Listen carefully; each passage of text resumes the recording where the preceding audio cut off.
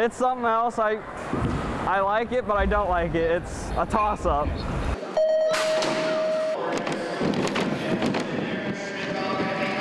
I come here just because they don't do this anymore with the wooden jumps and the cones and the hay bales and the cement turns. They just don't do this type of racing anymore. So I come just because I did this as a kid.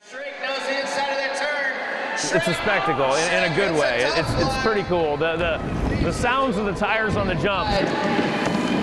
This is what we remember from 30 years ago. You know, as they hit these wooden ramps, these sounds. That's what brings a lot of us old timers back out here to do it. And there's no berm, and it's flat turns. And these ones are not fun. So you have to approach the turns at a different mindset. You know, your foot goes down. It gets to be kind of a crazy chess match of BMX. Folks, this looks like a main event at a national. You know, it's stop and go traffic.